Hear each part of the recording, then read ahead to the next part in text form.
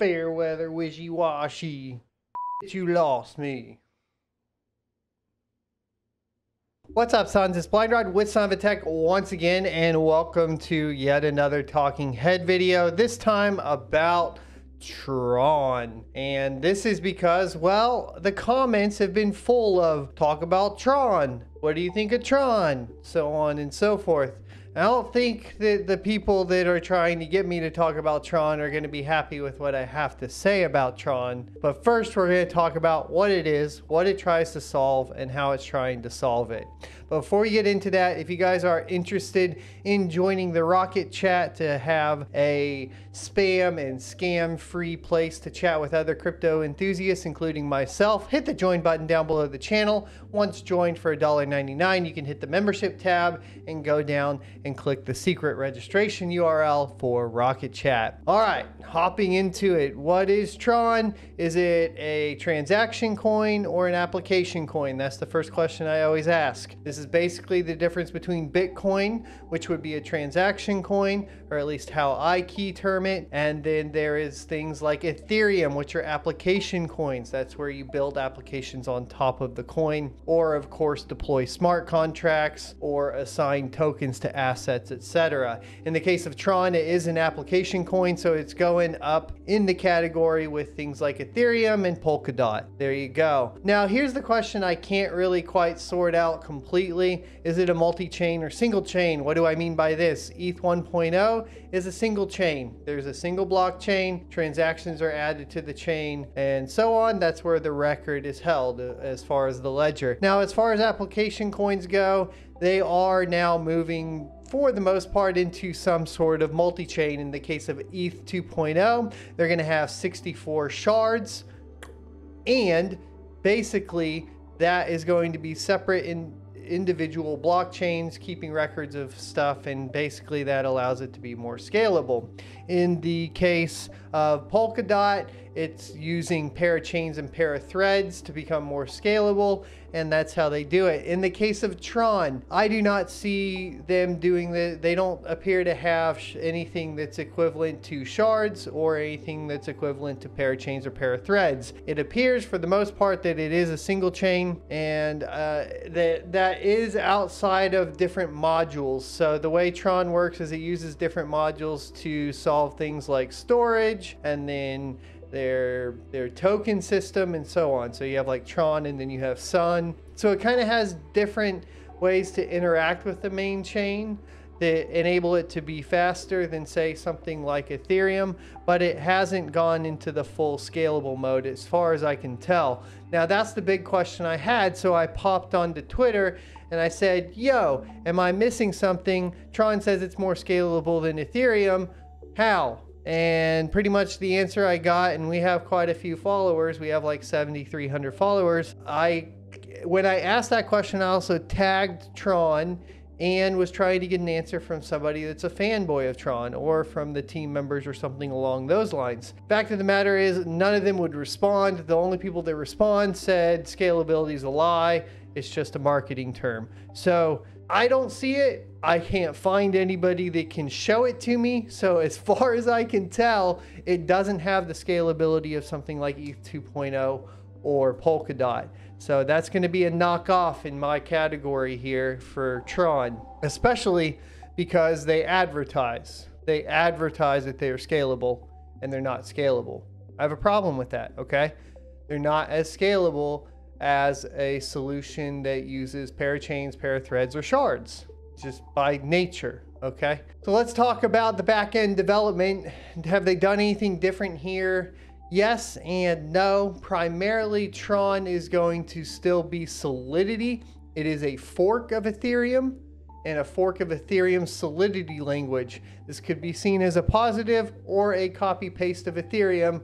I'll let you be the judge. Let me know what you guys think in the comment section below. The rest of the language syntax is compatible, of course, with Solidity. So TVM to EVM, TVM being Tron Virtual Machine to EVM being Ethereum Virtual Machine. They're compatible back and forth. So that could be a positive, right? Or it could just be a copy pasta. Execution environment. So Tron Virtual Machine is the execution environment. They call it a TVM, like we mentioned.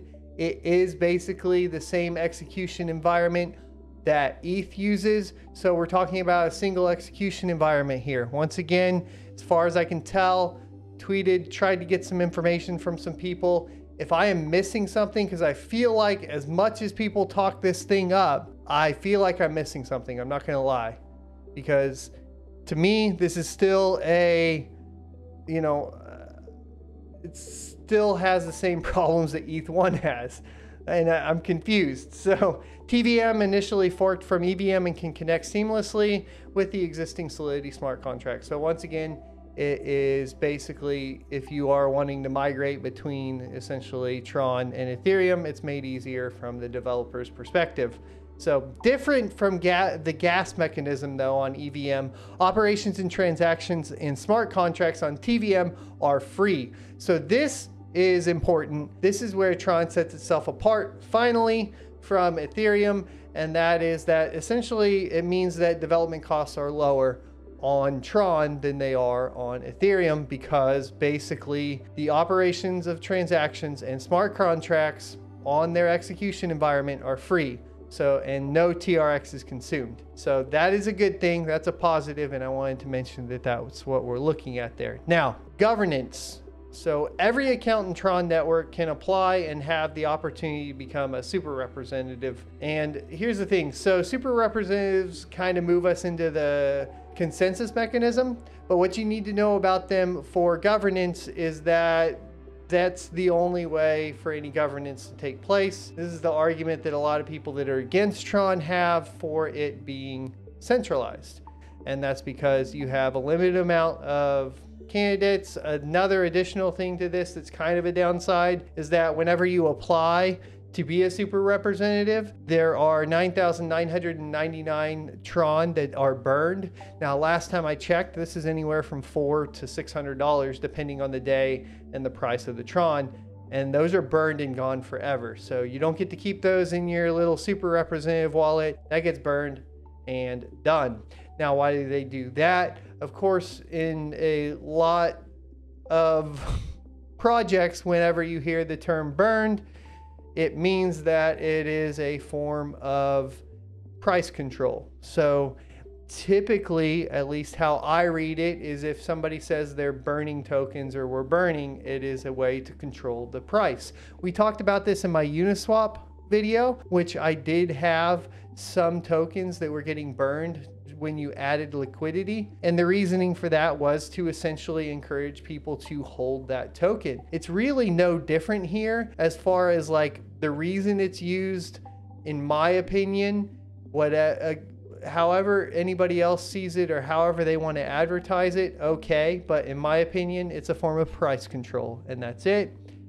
You deal with that however you want to deal with it. Let me know in the comment section what you think. Is price control via burning fees and so on and so forth, is that a good thing in your opinion, or is that a bad thing? I'm still kind of up in the air on it. Like I said, I do hold some tokens that use this or practice that form of, I guess, burning fees or price control. So that gets us into the consensus mechanism, which is DPoS, standing for Delegated Proof of Stake. The Tron consensus mechanism uses, of course, DPoS system, in which 27 super representatives that we mentioned earlier produce blocks for the network. Every 6 hours, TRX account holders who freeze their accounts can vote for a selection of super representative candidates, with the top 27 candidates deemed the super representatives. Voters may choose super representatives based on criteria such as projects that are sponsored by super representatives and or rewards distributed to voters. So, geez, this is dumb. So voters basically choose super representatives based on essentially super representative projects, as well as whether or not or how much that super representative is going to reward voters. So this is where things get really weird and funky.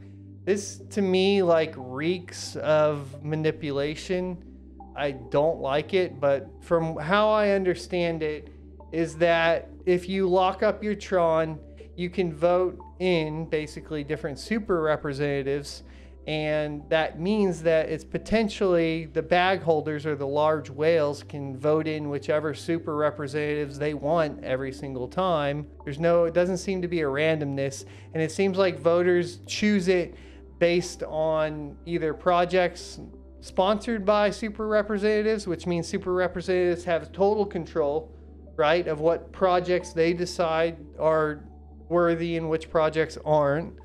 And then also you can pay out the voters. Correct me if I'm wrong, but you can pay out the voters as a super representative with more rewards than, say, like another one, keeping you at the top to get chosen more. Okay. All right, so fees. There are 3 types of fees. Normal transaction fees cost bandwidth points. Users can use the free daily bandwidth points, which is 5,000, or freeze TRX to obtain more. When bandwidth points are not enough, TRX will be used directly from the sending account. The TRX needed is the number of bytes times 10 sun. So the second type of fees is smart contracts cost energy, but will also need bandwidth points for the transaction to be broadcast and confirmed. The bandwidth cost is the same as above. So we talked about the bandwidth cost. And then finally, all query transactions are free. It doesn't cost energy or bandwidth. Now, so essentially you have 1 which costs energy and bandwidth, then you have 2 which costs bandwidth, and then you have 3 which doesn't cost anything, right? And that's those queries, which is a good thing. This is good for developers that the queries don't cost anything, because once you start charging the developers, it's hard to get developers to, develop. It makes it harder on them because it costs too much money, which is the problem ETH has had, actually. It's expensive to develop on Ethereum. I've talked to some developers about this. It was interesting. It's kind of difficult. There's a barrier to entry there. So final thoughts on Tron.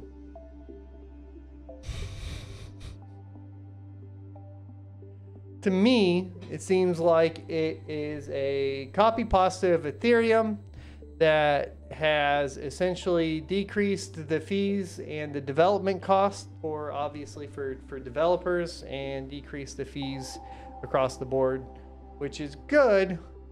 However, it hasn't solved scalability, and their proof of stake mechanism is outdated and appears to really encourage centralization, which is against one of the principles of crypto. Just go back to the Bitcoin white paper. Obviously, being a principled man in the crypto space can be a little bit difficult. But thanks for watching. I'll see you next Tuesday.